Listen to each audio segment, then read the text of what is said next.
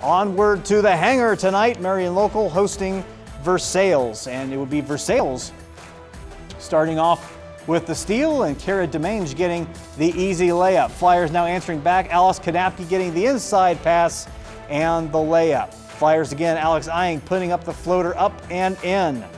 Brady Runnebohm now saving possession and finds Dane Gottemiller for the layup. Flyers on fire. Runnebohm from downtown, draining the ball for the lead, 12-5 in favor of Marion local. Troy Jones of Versailles answering back with the hoop and the harm. Then Charlie Hulsman for the Flyers getting the open look, and he drains the three.